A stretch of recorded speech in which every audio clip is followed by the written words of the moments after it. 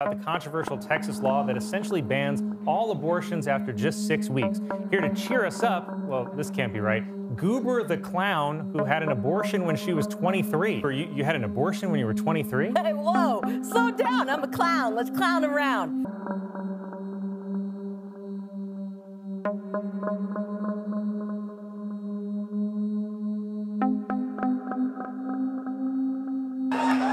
It seems like you do want to talk about your abortion. Well, actually, I really don't. But people keep bringing it up, so I got to keep talking about freaking abortion. The abortion I had at 23 is my personal clown business.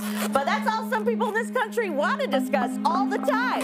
Even though clown abortion was legalized in Clown v. Wade in 1973. Did you know 1 in 3 clowns will have a clown abortion in their lifetime? You don't, because they don't tell you. They don't even know how to talk to other clowns about it. Because when they do talk about it, if you were a clown who wasn't the victim of something sad like clown sass, they think your clown abortion wasn't a righteous clown abortion. When the doctor asked if I got pregnant on the way over to the clinic because I wasn't very far along. And that is one of my favorite jokes to this day. I love that joke. It's such a good joke. And in the waiting room, they had a little guest book where all the clowns could write their clown abortion story for the next clown to read it so she wouldn't feel so alone. Awooga! You'll be at a dinner with a big group of clowns, and one clown will go out on a limb and say she's had an abortion, and then like 8 other clowns at the table say they've had an abortion too, because that's how common it is. And then everyone's excited and relieved to be talking about it. Then it's like, wow, we kept this secret for so long.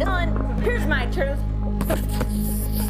I know I wouldn't be a clown on TV here today if it weren't for the abortion I had the day before my 23rd birthday. Clowns have been helping each other end their pregnancy since the cave. And whoso shall receive one such little child in my name receiveth me. But whoso shall offend one of these little ones which believe in me, it were better for him that a millstone were hanged about his neck, and that he were drowned in the depth of the sea.